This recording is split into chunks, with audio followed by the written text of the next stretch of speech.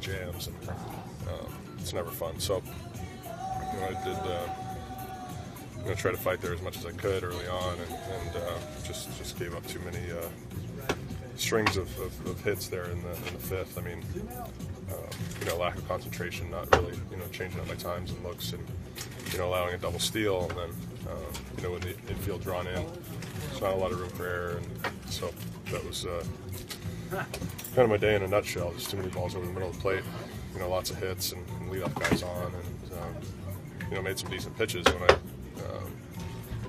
in some spots, but it just wasn't enough. And it seemed like there was guys just on base constantly all day. Guys with a lot of history against him too. Is there